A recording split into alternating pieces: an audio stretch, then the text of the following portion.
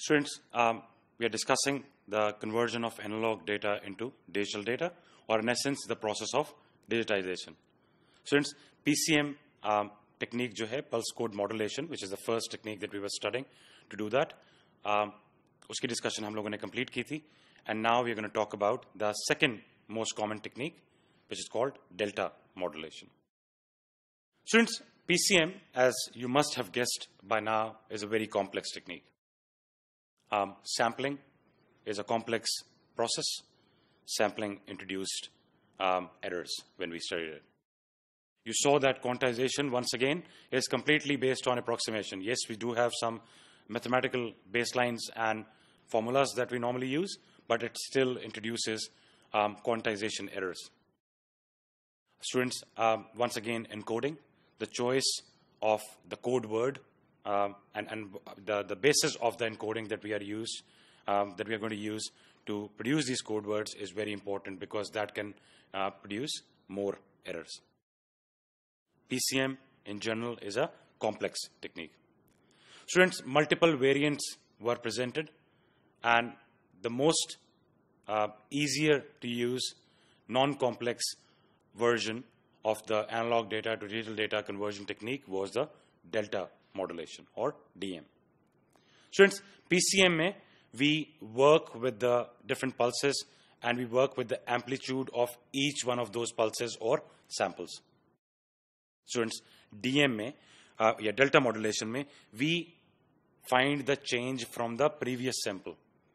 So we see that what is the pulse, what is the signal doing from one sample to the next, and based on that we try to create a delta modulated signal of that analog signal.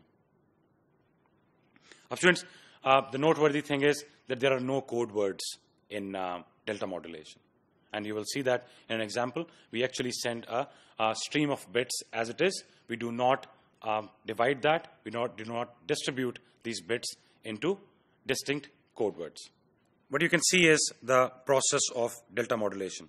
Students, इस case में जैसा कि मैंने आपको बताया कि delta modulation uses the change from the previous sample, and based on that it actually produces a particular DM generated binary signal, and from that signal it creates a binary stream of bits that is then sent to the receiving end. Students, the first bit out here, we start with a 0. Now, as you can see, that our amplitude is increasing.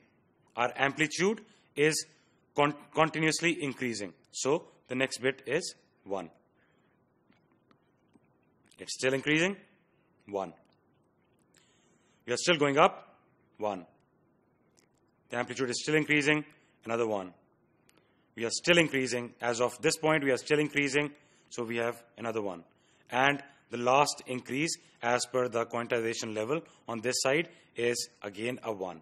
Now, what we see is from this bit onwards, the analog signal is actually, the amplitude is reducing. So we come down and our next bit is a 0. The amplitude is still decreasing. Next bit is a 0. Still decreasing, a 0. Still decreasing, a 0. Constant, a 0. And it slowly starts rising up. So we have got a 0 here, and then goes up again. It's still increasing, goes up again.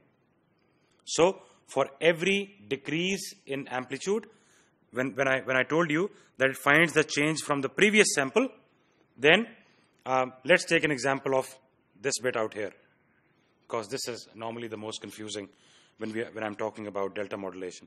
So as you can see, it takes it from the previous sample. There is a 1 here, because in the previous sample we are still constant or increasing. So the next one is still 1. Now let's talk about this bit out here. Why is this a 0? This bit will be a 0 because when you look at the previous sample, which is this sample out here, this sample, the analog signal is actually going down. It's decreasing. So the next bit is going to be a 0. In this particular sample, it's still decreasing, as you can see. Next bit is going to be a 0. So this is the process of delta modulation. Once again, DM finds the change from the previous sample, and there are no code words here, but this generated binary data that you see out here, that is sent in the form of bits 1 by 1.